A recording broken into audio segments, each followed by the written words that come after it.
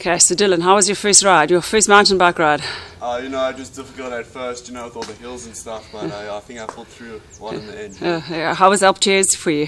I mean, it was tough, but you know, I just like thought in those tough moments just to push through, you know, and it really got me where I needed to be. Yeah, the media saw you struggling on Tourmalet. They say you were grimacing a little bit. They thought you were struggling there at that point, about 3 k's from the bottom.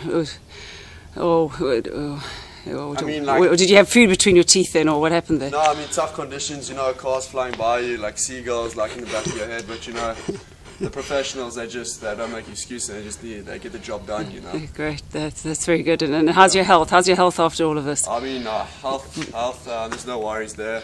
Good physical. 108%. Yeah. So I mean, there's no complaints there. Yeah.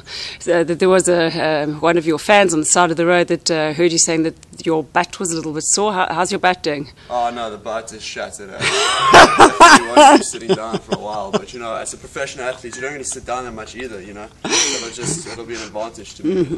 Rumour has it you're going to get off your bike now and you're going to go horse riding for the first time as well. Yeah, I mean, tell us a bit about that.